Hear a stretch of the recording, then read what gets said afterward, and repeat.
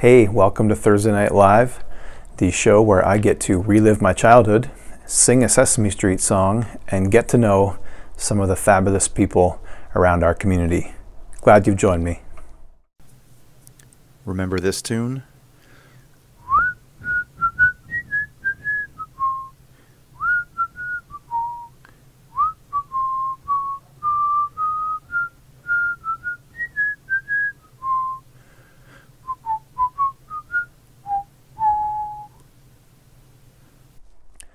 To protect and serve. Our police don't have an easy task at the best of times. Try throwing a pandemic in when everybody is stressed, everybody is frustrated, so many are tired, alone, mental health issues are on the rise, and life has just been kind of turned upside down on us. These are the realities facing our police every single day when they go to work. So I want to have a chat with three friends of mine, Sean and Chris and Andrew, who are local policemen, and they serve and protect us. And just give them a chance to open the playbook, what life is like, what the stresses and struggles are that they're facing, how life is for their family, what made them want to do this kind of work, and how are they doing in the midst of the circumstances we find ourselves. If we're going to love our neighbors, I contend that we have to know who they are and what they're facing. So let's take a listen tonight to three friends of mine as we talk about the life of a cop in 2021 right here in Woodstock. Here's our conversation. Well, hey, everybody. We're glad you joined us tonight. Thanks for coming out to Thursday Night Live. And I want to let these three guys introduce themselves. Tonight, we're talking to police in our area. And we're going to ask them lots of stuff about what they do, but mostly about who they are, because I think behind every job is real people and a real person.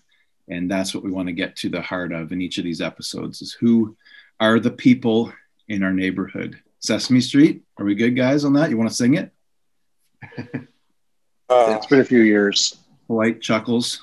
Chris is the youngest. He probably remembers it the best, so he could sing it. Yeah. AJ can lead. Yeah, okay. We will save that for the ending, all right? Why don't you guys, would you take a minute to introduce yourselves? Why don't we start with you, Sean, and just tell us a little bit about yourselves and, yeah, whatever you want to say. Perfect. Well, first, thanks for having us on here. It's always great to raise awareness. My name is Sean Kimball from Woodstock, born and raised here. I've been a member of the Woodstock Police since 2009. Right now, I'm currently serving as the community resource officer, so that's in community events, the schools. I also will take part in some patrols, and that's about that. So as far as the police world, been only working in Woodstock my whole career. So Cool. And I believe you have a family that stands behind you, right? yes, if they'll admit it. My wife Cindy, and three kids: Caden, Mally, and Lenny. They're all go to Mexican School, 10, 6, and 8. And you might hear them in the background there. They're here with me today. All right, cool. I think, AJ, we're going to go to you. It looks like Sorensen is frozen somewhere in the deep woods of New Brunswick. So he's actually heading to a different work site today in the Moncton region, I think. So if he comes and goes on us, people, let's just blame it on Chris, okay? But AJ, go ahead.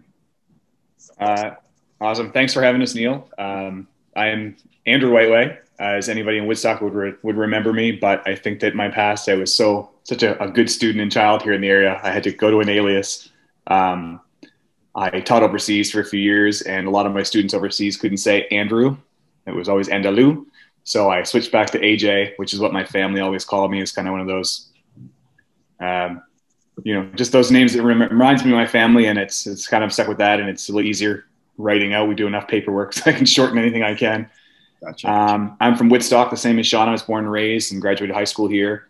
I've been with the RCMP since 2009. I was in BC for 5 years. We came home, my wife and I moved home, had sick family members and came home to be with them. The RCMP was pretty good to get us back here. I spent a year and a half or so in Nakwik, Ormukto, that area. And then finally was able to come up to Woodstock, where we've been. Both our kids were born up here, and good Carleton County stock. And so they go to Meduxon Keg as well. My daughter just turned 8 and my son is 6, and my wife teaches at Townsview. So we're pretty embedded in the community here, and we're looking to stick around and stay here. As you know, I think things are a little different in the RCMP. You don't have to kind of move around as much as you used to if you don't want to. So we're pretty happy here. So yeah, so that's kind of us in a nutshell. Awesome. Sorensen, do you think we can get you to say a few words? Are we going to be able to hear you? Can you hear me now? How am I sounding? We can hear you, man. Perfect. I'm not too far out. My name is Chris Sorensen. I've been a RCMP officer for 13 years. Originally stationed to Alberta, New Brunswick, Red Deer, or Alberta, New Brunswick, Alberta, Red Deer for about 4 years. Then I took a transfer up north to Neighbourhood to a town called Pond Inlet. I was there for about 2 years, and I went to Iqaluit, and I wanted to come home. So I decided to come to Woodstock, New Brunswick. I was lucky enough from Grand Falls, so close enough to home. Currently, I'm with the crime reduction unit in Woodstock in a plainclothes capacity, and I'm currently seconded to the provincial drug unit. I've got a wife, Kate, and 3 kids, Jack, who's 10, Ella, who's 8, Oli, who just turned 4. So pretty hectic, and hopefully I can stay with you guys today and not lose service out here on the road. Well, it's we can hear you fine right now. Your face looks all kinds of interesting at different times as the video cuts in and out, but just know that we're enjoying that, okay? So let's jump in with just kind of a simple question. What made you want to be a cop?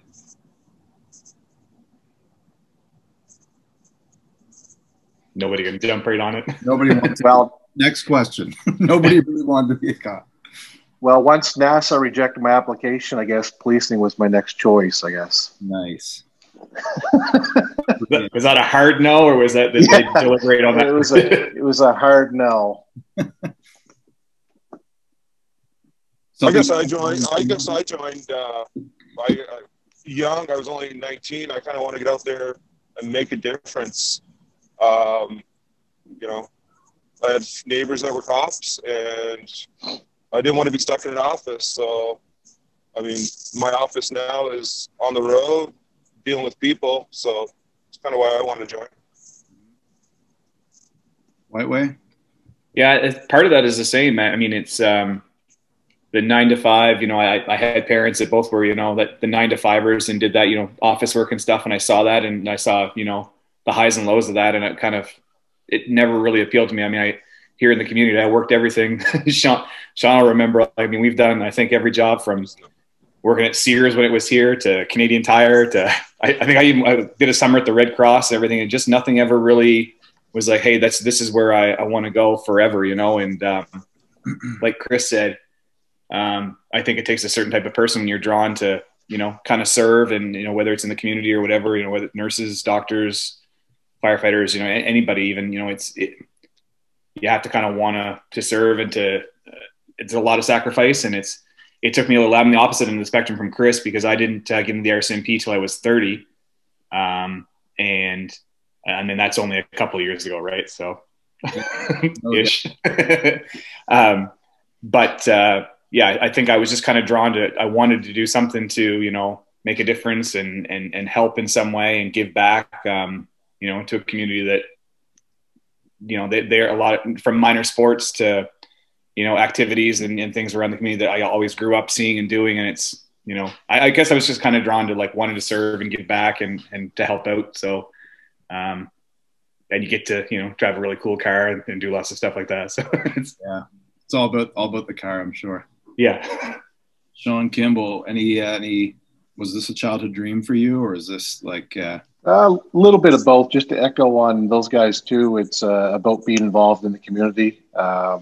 Tried different jobs. I didn't get into policing until 30 also, and nothing really caught on. And I like being involved with the community, like being involved with people.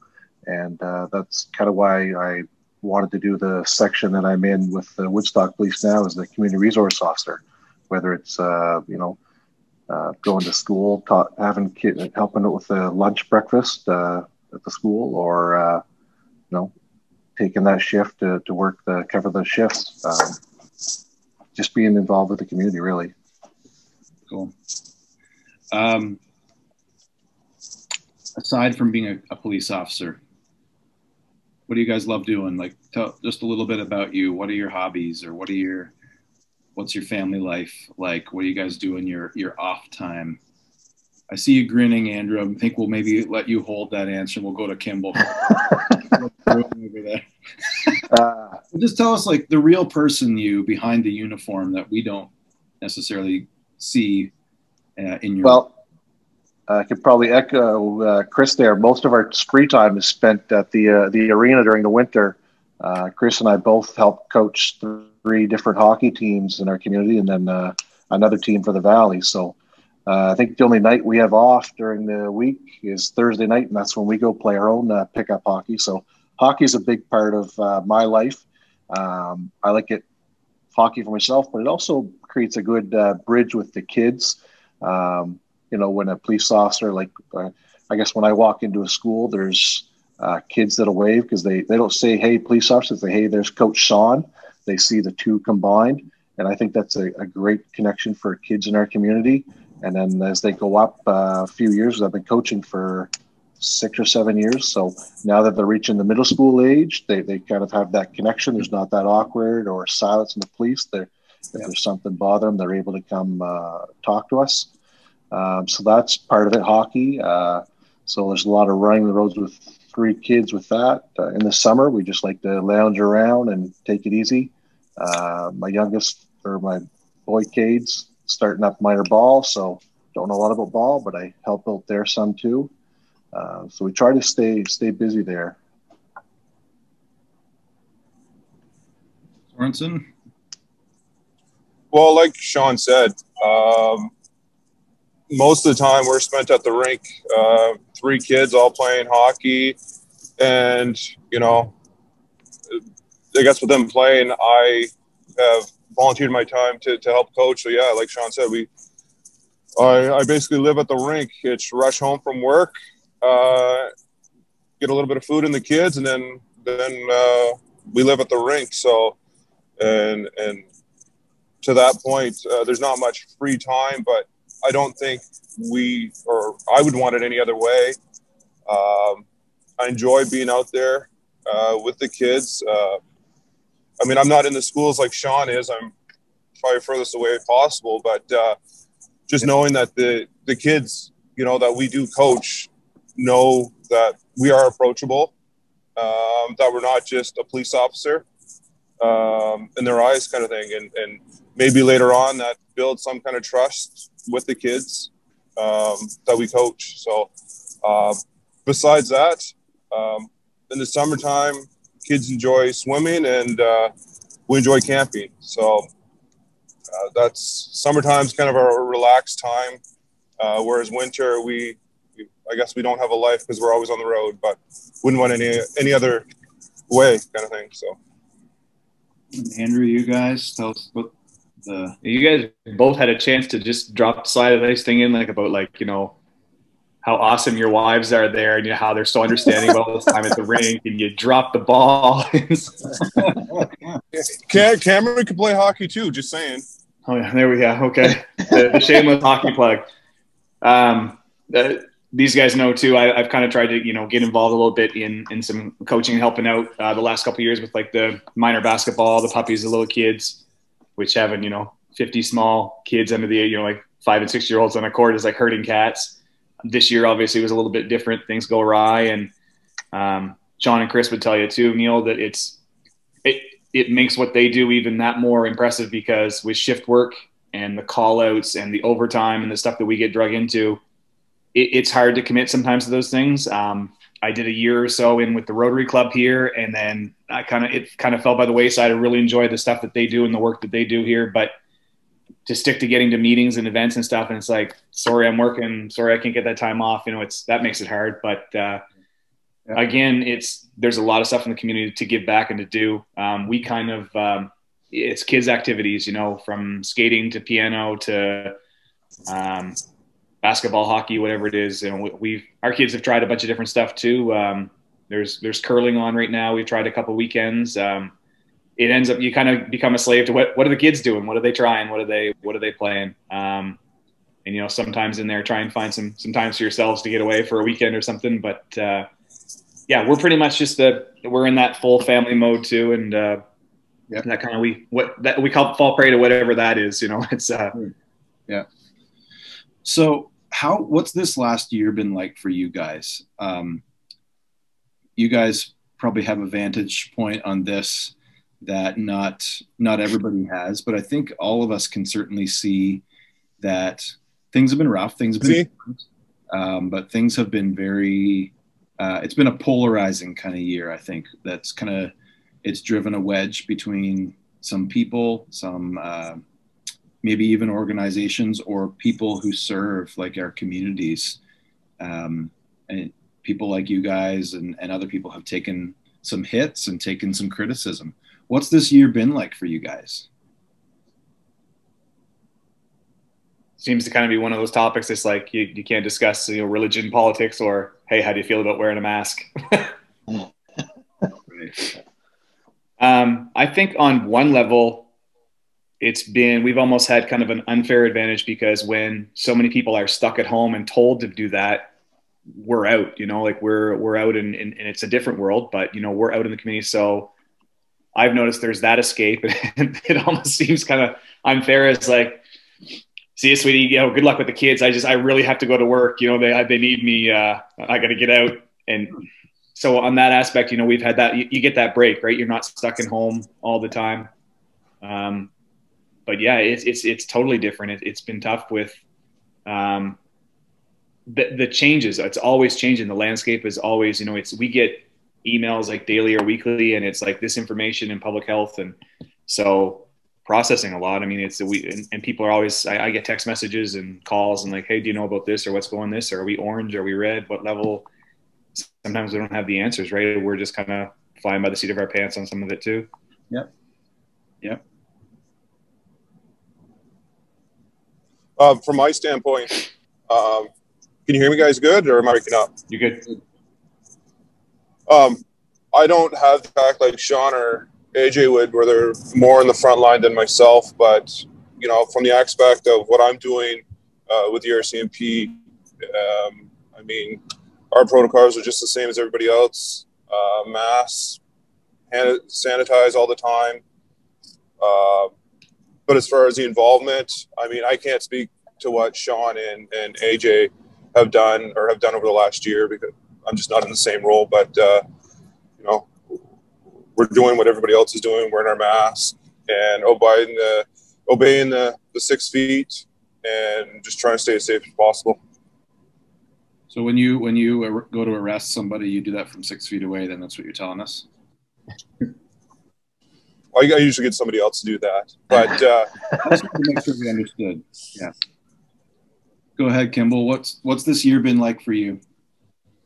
Like these guys both said, it's been changes every week. What our routine orders are for whatever's the flavor of the week. But just the you know, I think there's also been some understanding of like not just police but all the frontline workers, how much they sacrifice each day, whether it's the grocery clerk or the nurse at the hospital. Like they still have to deal with life goes on, right? We still have to deal. Just you got to prepare yourself each day and take those steps to stay safe. Have you seen a change in crime and like criminal activity around our communities? Chris, you're working on the bigger picture, maybe the whole province in the capacity that you're playing, but have you seen changes Has there been a lesser amount or a different kind of activity going on, or is it ramped up? What's it been like?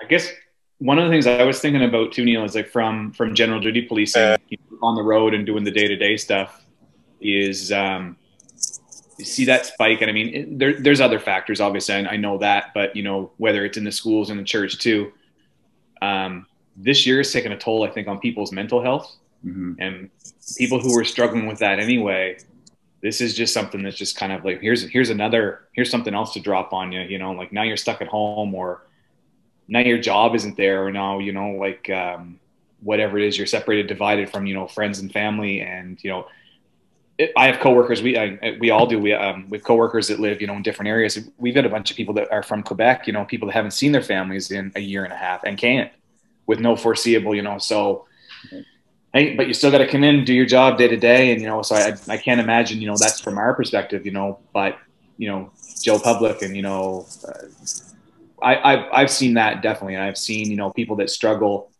And a lot of times, when there's, if it's problem A or problem B and there's something they can do and there's an end in sight, we're not there right now. We don't have that end in sight. Mm-hmm. Yeah. Has there been, go ahead. No, I was just going to say, when the first COVID first came, a lot of our calls for thefts were down because everyone was home and no one was allowed out. They were kind of able to watch their stuff. So there was that little initial drop in crime, and then when everyone stayed home. But just to touch base with the side of mental health, I know our calls for mental health and even domestic have gone up too. Just the pressure. Whether it's financially, someone was not able to work for the first little bit before they got the relief money, or some people deal with the stress a different way, whether it's a mixture of drugs or alcohol, then that combined with a stressful situation. We had a lot of domestics and a lot of mental health work too. And some of the resources people would have for mental health, whether it's different committees or support groups, they were kind of shut down. So people were kind of isolated. And not a lot of people are fortunate to have the technology like cell phones or even data or Wi-Fi at home that they could use to reach out to people. So I think that was a big, factor into some of our calls, different ones, or a spike in those type of calls. Well, and you have people that are home 24/7 and they're transfixed to the news. So good, bad, or otherwise, whatever they're seeing, they're bombarded with it, and that's what they're carrying with them too, right? Right. Yeah. How do you guys deal with that yourselves? Because in some ways, I'm guessing you probably don't have a choice. Like it might not be CTV News, or it might not be CNN or the radio that's pumping the news into you, but you're getting a daily dose of crime reported to you, right? That's what I gathered from what Chris said. How do you guys process that when you're just around dealing with crime as a profession in your 40 to 60 hour work week, whatever it might be? As far as the news, me personally, I don't watch the news. There's too much negativity. And that's one thing with our job is we're seeing people the worst time of their day, like the worst at their worst. So I try to keep things positive when I'm not at work. And the news, to me, seems to always be more negative. So if I could just shut one avenue of negativity off, then that's what I do. And that's just me, though. You have to kind of step out of it, right? Like, I mean, if people are angry at whatever it is, it's not necessarily you or me. It's they're angry at the uniform or the situation. And like Sean said, we see people at the percentage of people we deal with, but we deal with that 1 or 2% at their lowest level that they've maybe ever been. And it's, sometimes it, requires a certain response, but, sometimes it's just like, hey, take 5 minutes and just listen, and it helps.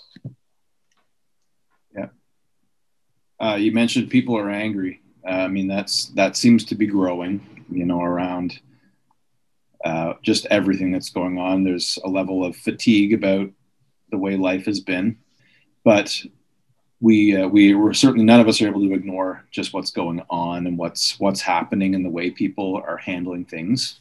and you guys are on the front lines of that as much as anybody, I'm sure. And we won't go way down this rabbit hole, but this has been a year probably like no other, where there's been a lot of anger thrown at cops. What's that been like? That can't be fun. And how have you processed that? What's your perspective on some of these things? And love to hear from you.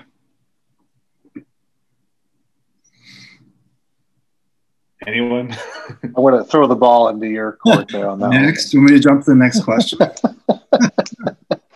I think well, not just news, but social media. Like, I mean, the internet can be an absolute sewer. It can be, it can be a tool, but it can be garbage. And you just have to, I'm sure, is like any article on CBC. I don't even know if they allow a lot of stuff to people to post anymore, but you get the pro side and the con side, and it's hard to separate yourself. And I think that's why having a good solid base at home and having other stuff to do and come home to, and, you can separate yourself from all that. That's important. Yeah, people are angry, and it's taken its toll, and it's, unfortunately, it was one of the things I was taught, during training, is like, there's certain days that you get paid to get yelled at, or unfortunately some days maybe you take a punch in the mouth, and that's the days you try and avoid. But again, it's just letting people vent, and knowing that, I didn't cause all this problem, and I didn't create Corona, and not something I concocted in my basement. I can barely make toast. But Makes a good bowl. Yeah, of chili. It's what? You make a good bowl of chili. I've been the benefactor on that. His skills are limited, people, but he makes good chili. I don't know. It's a hard one to answer, I guess. Yeah, I've seen it. I've seen anger, but I've also seen the support side too. And there's people that are out there that are that are thankful for what we do, and that we're there, and that we can, And I think that's for those times when people come in and they say, "Hey, what do you know about this?" Maybe I can't tell them everything. Maybe I can't, inform them of all the, trade secrets or whatever. But it's a little bit goes a long way sometimes too. Yeah. Anyone else? Just to echo on AJ there, the main thing is you have to have, before you kind of, whether it's on duty, have the mindset not to take things personal. Like he said, people are frustrated, and generally they want to vent.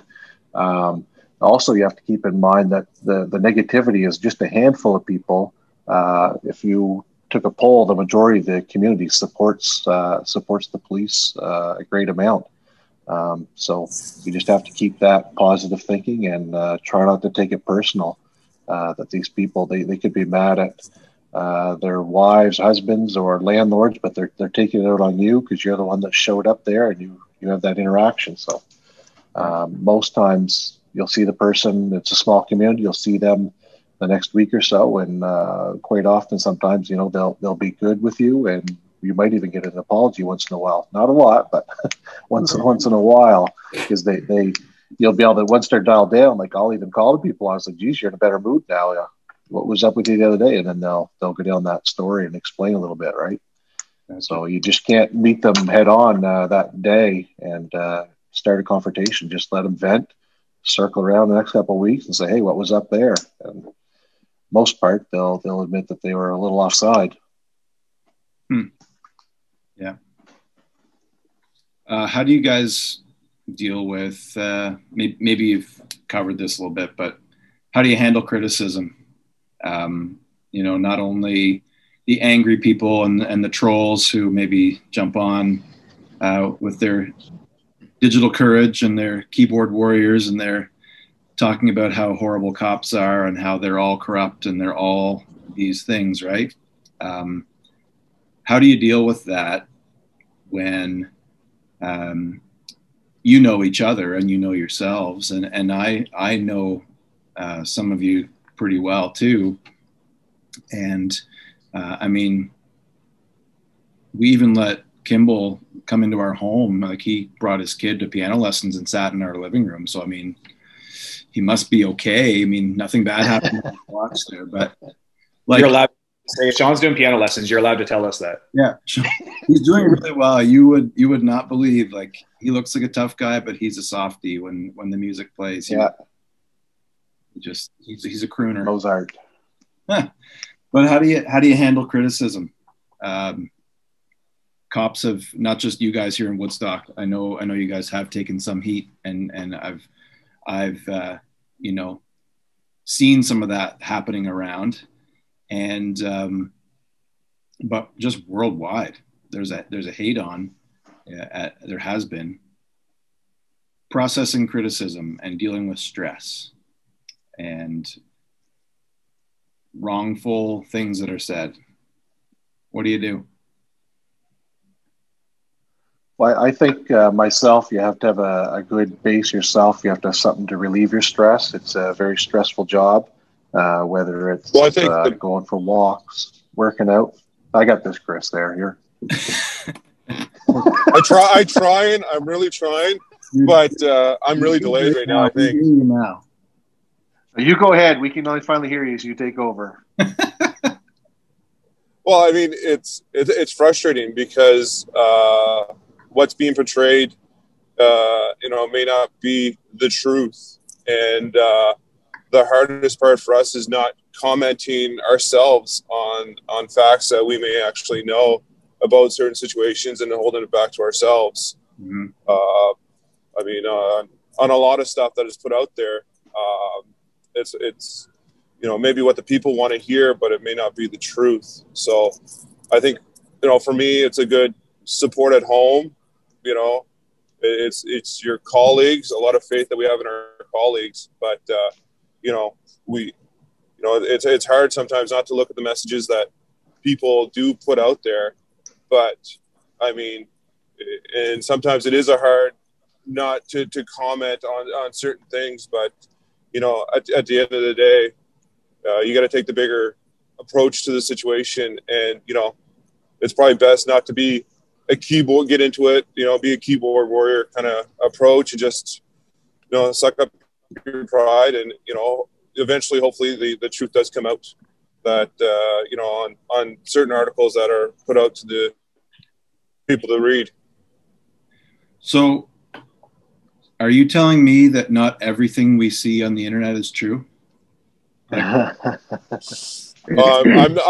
not going to get into this debate right now on that. Is that what you want me to believe? That's what I want to know. Not everything on Facebook or Instagram or even CBC, every single detail may not be in the post. Is that what you're telling us? Yes or no, Chris Sorensen? Unfortunately, I'm not going to give you a defined answer on that. News to me. Is Elvis still alive? Yes, somewhere I believe he is. Bigfoot does exist. Yeah. Well, you're on the road to Moncton, so you're liable to run into a Yeti along the highway somewhere there in the backwoods. So it's a possibility. Yeah. I think it's funny how we know that stuff. Like, we know that, okay, not every detail of what happened in this incident is in the news report or in what somebody posted on social media, but people get so caught up in wanting to be part of the discussion and the gossip and the whatever it is that they do.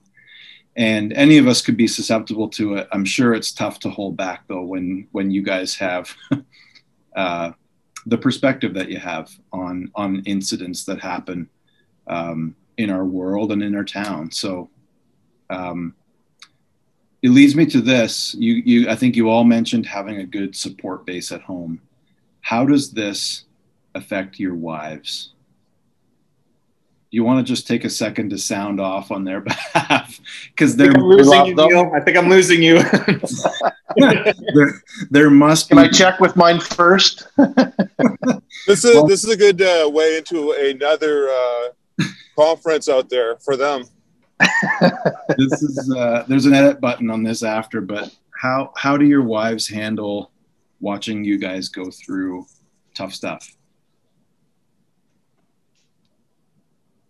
A lot of listening.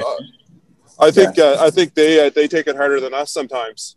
because they see the toll that it puts on us, and the negativity that is shined on us. So I think they actually take it harder than us.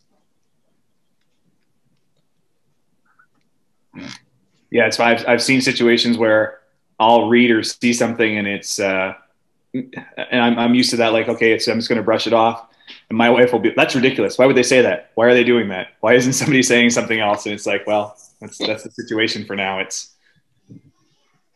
What about your kids? What do they think about what you guys do?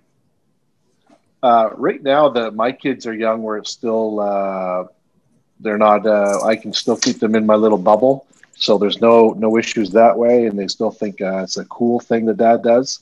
Come back to me in about 5 or 6 years once they middle school and high school here, and we'll see how that goes. But right now, it's I don't share a lot with the kids. They say, "Dress any bad guys?" Oh yeah, that's it. But as far as that, I don't go into a lot of it with them at this age. Yeah, kind of the same. Yeah. I guess in terms of the coronavirus and the COVID being home and that kind of stuff, the current climate, that's hard on me. I feel for them, like when this first started back in March, and the kids would go up to the end of the driveway and see their friends across the road, and they don't understand, right? You can't go play with your friends. You can't go over there right now. Like, I'm sorry. And then you get an explanation of like, no, you didn't do anything wrong. It's not your fault, but. So that was hard as a parent, and take the police officer away. I mean, that's one of the examples of what's hard on all of us too, right? Because there's nothing you can do about it. Yeah. Have you guys ever wished, like seriously wished, you could be just doing something else? Ever had any regrets about getting into this work? No, I'll go first. No, I wouldn't change my career choice by any means. I wouldn't change the locations, the people I've met. This career that I've taken with the RCMP, it's taken me all over Canada. The experiences, being able to work the Olympics, being able to see the North, respond to calls where the subject of complaint was a polar bear kind of thing. Where else would you get that, right? So, and right now to be, close to home, and right now doing a job where, I'm on the road, and on the road in a sense where I'm still home every night. I wouldn't change a thing. Cool. I'd say the same. I think I like my status where I'm at. I like the the job still. Regrets, hindsight's 20/20 on a lot of stuff. I think that it builds who we are, right? We are who we are based on the things that we've done and what we've seen. And no, I don't think there's any regrets. I think I'm happy at where we're at right now. Yeah. Yeah, just echo with what these guys said. I haven't had any polar bear complaints in Woodstock. That's where my career's been. But I like seeing how my ties with the community has evolved over the last 10, 11 years. And I like being involved with the community. So, every job has its challenges, and I like to embrace those. So I wouldn't change much anything. We were just talking the other day, Sean, whatever came of the black bears around Woodstock and the golf club complaints last year. Did they ever trap that guy or what? They had a trap behind their police station for quite a while. I think they got him. And then the golf course, snow came, so we'll see what comes here in the spring. What's gonna happen there? That was an interesting time. We've got coronavirus and we've got the bear down the street, so don't go walking for multiple reasons. I know one of the reasons why bears, a couple of years ago, someone would always take their truck and they'd have grease from one of the restaurants to help bait the bear.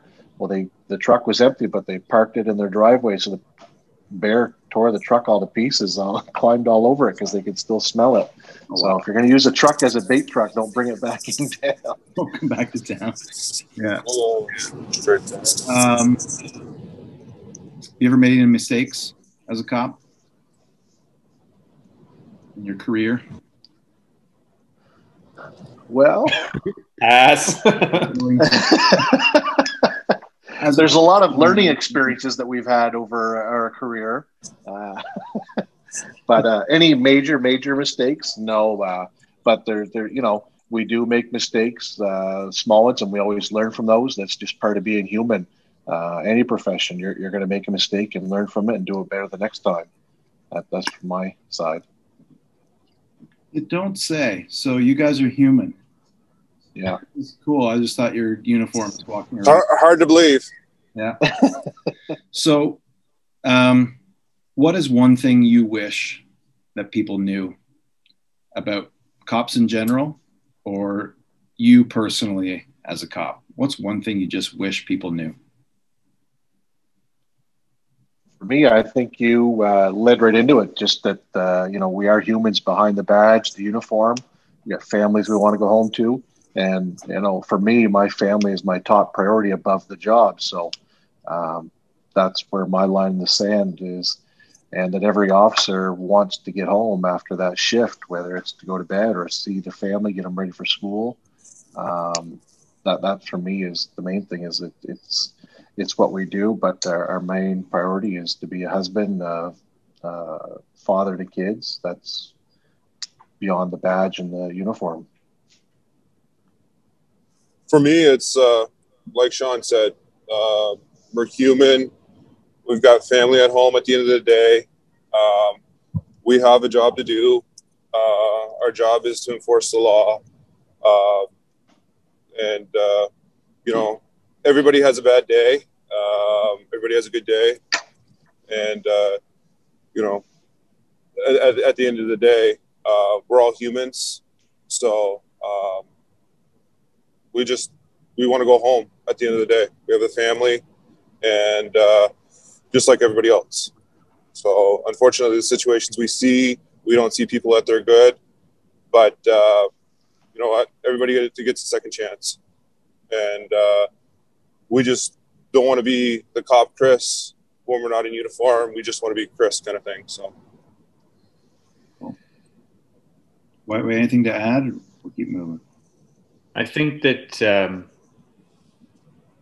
yeah, I mean, for people to understand that we do the same things day to day, and I'm a firm believer that, you know, and I think most people would say the same. First impressions are a big thing, but mistakes get made, and you know, and people can grow on you, people can change, and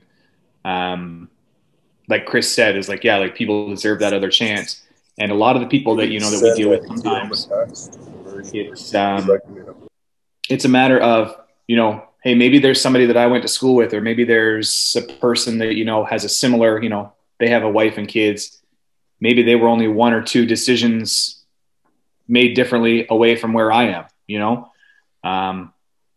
So to put that human aspect to it and to understand who they are, and like, yeah, I've got a job to do, and I might be here to arrest you or serve you this paperwork or follow up on something that is like the worst thing that's ever happened to you or your family. Mm-hmm. Somebody's got to do it. And, you know, do I always want to do that? No, I wish I was talking to you on a different level. I wish we were, you know, at a ball game, or, you know, I wish we were somewhere else, but sometimes it's just not the case. Right. So I'm here to do this and that. And yeah, we're human. I have a family like you, and I, you know, but am I a stone cold? Am I just a uniform? No, because I'm doing it because I care. And, you know, and maybe in some way, me being there to take your statement, or me being there to help you with something is, you know, maybe that's that first step. You know, maybe we start from here, and then maybe we move on and you know, get you in the right direction. It's every conflict, I think, is an opportunity, you know, one way or the other. Right. And so I kind of try and take that with me when I'm dealing with people, and, you know, whatever their response might be, I can't change them all the time, but, you know. Maybe this final question: what's your great hope for our community, for the Woodstock area, or for the people that you serve? What's your great hope for them, and what is it that you need from us to it's a dumb question. Stop breaking the law. But what is it that you need from your community as you do your job in order to do it well? And what's your great hope for the people that you serve?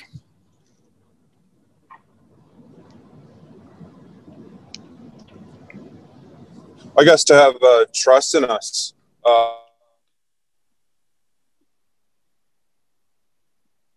Uh-oh, somebody else better. What was it? He cut off. That was going to be epic. That was he was onto something. Hopefully he'll come back and share it. Can you freeze that face for profile picture? There he is. Go ahead, There, Chris. you're back. Build trust. Go. Build trust. Build trust. The moment's gone. The moment's gone now. No, never. It's going to be, you've rehearsed once, give it to us a second time. No, just have faith and trust in us, and support us on what we do. You know, that would be the biggest thing, I think, is just you know, support us. I think the support thing, that's good, Chris, because I think that people understand. You often say, you ever have somebody that you maybe give them a compliment, they're like, oh, I had no idea. It's like, well, yeah, I'm on the outside looking in, you know, and as someone who's had the opportunity to go to school in different places, and I've traveled all over the world. I've been in dozens of countries, and, you know, and you know, gone around the world and come back home, and you know, there's no place like home. I'm not going to click my heels like Dorothy, but I love it here.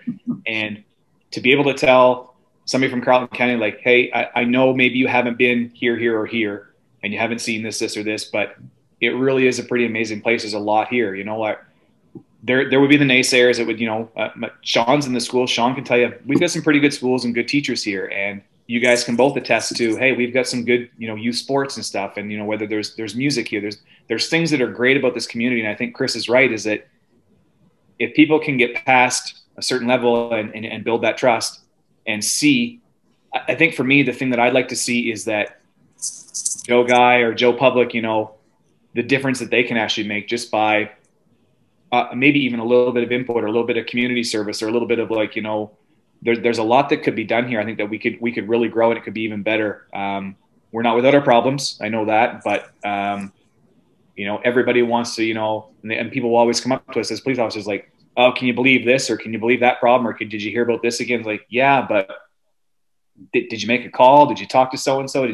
There's a lot of things I think people they could self-empower themselves, I guess, is kind of what I'd like to see, you know. And I always remember growing up, like, what a sense of community there was here from, you know, whatever it might be. I always remembered that. And it's one of the things that brought me home, you know. The main thing is you touched with what can a community do? I think you have to come together as a community overall, right? Whether it's different agencies working together, so we're all on the same page, making sure that everyone's aware. A lot of our community, each person is working kind of in their own silo.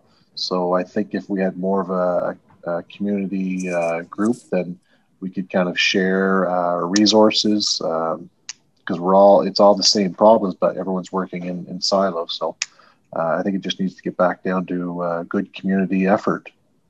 Guys, listen, like I said, we could have fun. We could chat all day long here, as long as Sorensen's connection lasts. But this has been good.